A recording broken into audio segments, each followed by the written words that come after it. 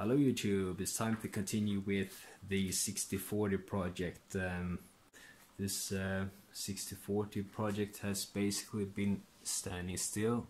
I've spent much time to renovate our family's summer house, but now I have some time to continue with the project. So I picked up some stainless steel sheets because it's nice, and the plan is to cover the table here with stainless steel at first, and then have a piece of sheet on the sides here as well, and a larger piece on the back here, and then I will have to make some opening mechanism so that one can open it up and work here on the side. Yeah, enough with talking, I think.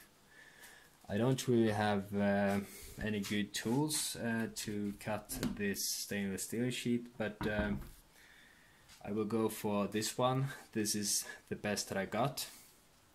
I tested to cut a small piece last night, and it took some time, but it seems to work okay and be pretty straight. So yeah, enough talking, let's go.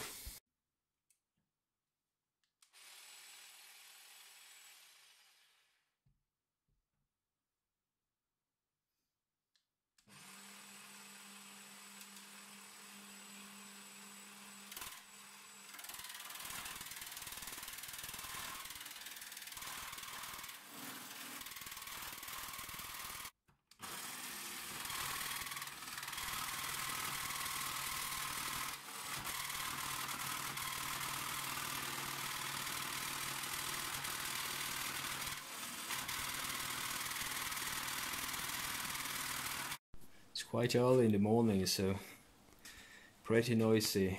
Guess that our neighbors ain't super happy, but yeah, it turned out to be pretty straight. It cuts the stainless steel like butter almost, but I went fairly slow to be sure to get it straight.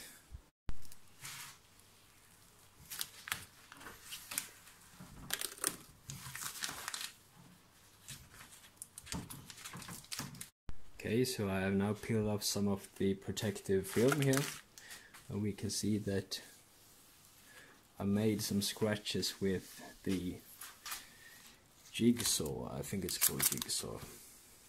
So that wasn't too clever of me, but I never worked with these type of sheets. I thought that this protective film would be enough, but I guess it's my mistake. So the next one I will saw with this plastic film turned down instead. Okay, you learn as long as you live. Okay, so I've now cut sheet number 2. So as you can see, I've wrecked this side, but I think that this side will be down towards the table, so it doesn't really matter to me. Okay, so let's take a look and see how it looks under the protective film when I cut. Okay, so there we go. Just some marks here from my WD-40 drained gloves, but other than that, very happy with this cut here with the jigsaw. This one is super good actually. I've used it perhaps 100 to 200 hours at least. But yeah, small mishappening here at the end. It got a bit bent, but I'm okay with that. Okay, so I skipped some of the cutting of the 2020 aluminium profiles, but yeah, I have now placed the 2 stainless steel sheets that I cut on the table, and it looks really good. You can see the joint here right in the middle, and of course it would have been nice to get a stainless steel sheet cut to size, but my local hardware store didn't sell any stainless steel sheets, so I had to order these type of standard dimension and cut them myself to save some money.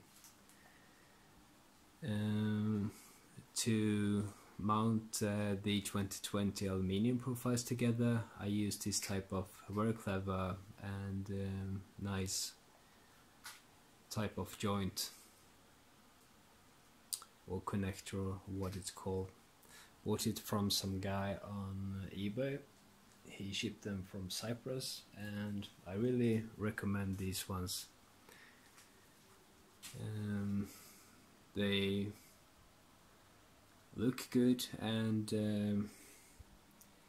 make the process of connecting or building the 2020 profiles together very fun and easy. And well, now I think I have to disconnect all the cables and hoses and stuff like that. But well, it's some pain to do it, but I bought this crimp tool set that I planned to use on the